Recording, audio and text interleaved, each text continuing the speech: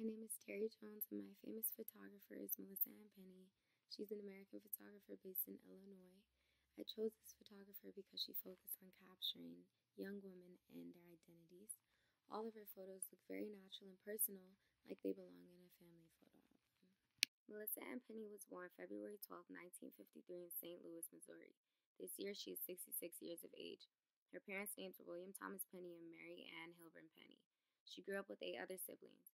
She lived in Scarsdale, New York for the first 6 years of her life after moving from her birthplace a year after she was born. Her family moved to Palo Alto, California for 2 years after living in Scarsdale. They finally settled in Evanston, Illinois. Pinney was brought up in a Catholic household and attended an all-girls Catholic school for the majority of her schooling. She attended the University of Illinois, Columbia College Chicago, and Manhattanville College in Illinois. She married a man named Roger, and together they have one daughter. Her daughter's name is Emma. Her work is heavily influenced by her daughter's life. Her most famous work regarding Emma is a collection that observes the young feminine condition.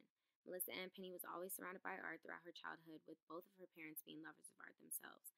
She first became interested in photography when discovering a photography book from the Museum of Modern Art. Pinney creates scenes from everyday, mundane situations. She emphasizes the simplicity of life and captures emotions skillfully. Her daughter Emma served as a main subject in her Feminine Identity series. Her earlier photos were influenced by Julia Margaret Cameron. Her style of photography is very documentary-like. She uses a multitude of techniques to create eye-catching visuals, specifically catching color and hues very skillfully. She contributed to photography by revealing the feminine identity in these raw, simplistic photos. She makes art accessible to everyone. Melissa Ann Pinney feels that she works to inspire by showing lots of different work by diverse photographers from all over the world. She also states that she shoots a lot of images and works best when responding to what's around her rather than a preconceived idea. Pinney's artwork requires her audience to kind of self-assess their own lives. Her photographs are personal and meaningful to her, but somehow yet applicable to others. I enjoy her artwork the most because it reminds me of the photos I have at home in my photo albums. My mother took pictures of my family similarly to the way Pinney takes pictures of her subjects. This is one of Melissa Ann Pinney's photos titled Evanston, Illinois, 2006. The photo shows 2 young girls playfully posing with oversized scarves. The dominant element of art shown is colors, shown in the middle of the photo. The yellow scarf is the center of attention.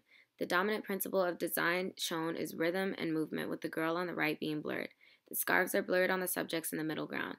The compositional technique being used is formal balance. The photo has equal weight on both sides of the photo. This artwork represents the innocence of childhood. It focuses on the blissful moments of young femininehood. This is one of Melissa Ann Pinney's photos titled Evanston, Illinois, 2009. The photo shows 2 teenage kids in front of a green wall in a dimly lit area. The dominant element of art is texture. It is shown in the background of the photo on the green brick wall. The dominant principle of design is contrast. The subjects are pictured in dark clothing in front of the vibrant green brick walls.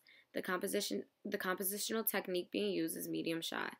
This photo shows the culture of young black kids in Illinois. The young man has a picture of a black artist on his oversized shirt. The 2 kids are probably at school.